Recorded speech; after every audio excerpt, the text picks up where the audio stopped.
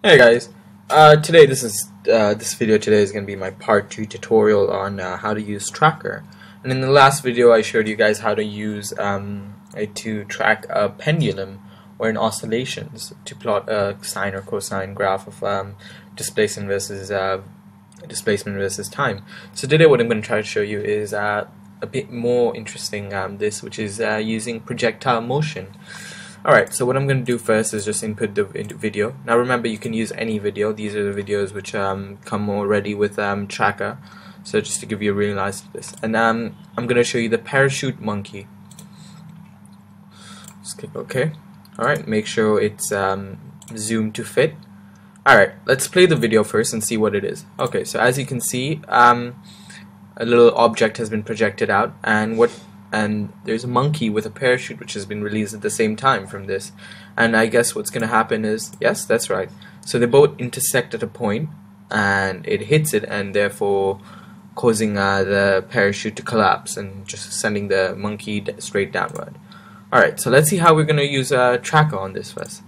Alright, so first thing, now because of in order to make it more realistic, let's first put a axis.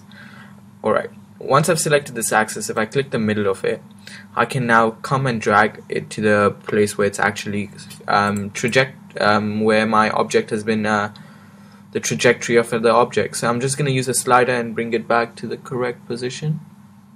Alright, so because that's all I see, I'm going to put it right there. Next thing I'm going to do is now, since I want my time to start from actually where it started from the displacement, what I do is I go down there and I click set time to 0. So now it's set my time to 0, as you see. Alright, next thing. Now I'm going to show you how to do the auto tracker part of it. So I'm going to click track, new, point mass. As you can see, it's reset in my video. I can just click play. Alright, that's fine. So just bring it back there. That was right. Where it's 0. Alright. Now there are two ways you can go about on this. So first is, this is what I really like about tracker, which is the auto tracker function of it. Normally what you can do is you can click shift and this block will come, and what you can do is you can just manually select each position. But I want to show you something else. So what I'm going to do is just going to delete all these steps again. So I'm just going to go here, clear steps. Okay, bring it back around there.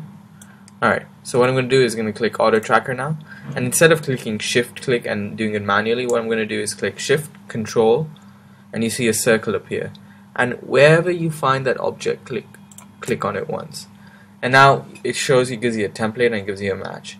Now since this is they've used a black background, there isn't much interference, so the white object is pretty visible and the computer can track it. So let's just click search. Alright. Possible match was found. Now accept the match. Again, accept it. So just keep on accepting it. It normally happens by itself, but don't know.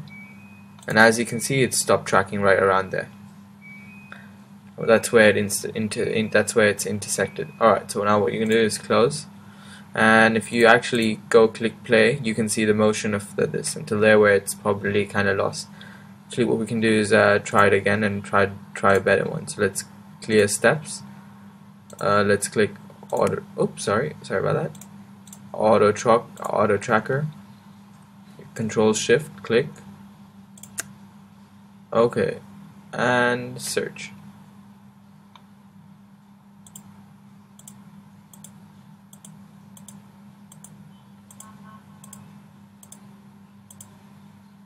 And you can go skip, and what you can do is again drag it around. I think you can go like this. So what you can do is search next, and there you go, search this.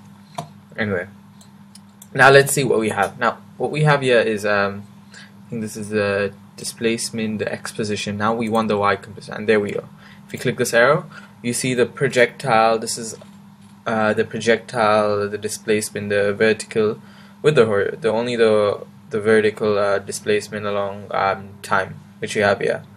So what you can see is you can analyze it. And now if you want to go more into the physics aspect of it, what you can actually do is you can go, if you go file, if you go, let's just figure it out. Alright, so if you go this is your velocity alright, so if you right click and you click analyze, what you see is you actually see the points and you set it to intercept. Now what I used for my math IO was basically I had a badminton and I tracked it just like this. But now I want to find velocity. As we know, velocity is the first derivative of the displacement time graph, so what we need is a curve.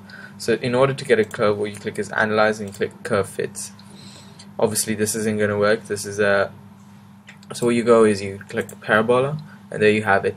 It gives you a perfect curve and it gives you the fit equation and it gives you the values. So this gives you a perfect curve. If you derivate this, you can get your velocity, but only in your y direction, not the x direction, because it's different. This is projectile motion where both the components are separate of each other. So as you can see, it's this program is really helpful. And actually you can use it on a pretty much many different types of physics. You can use it for angular velocity, and I actually plan on showing you guys some.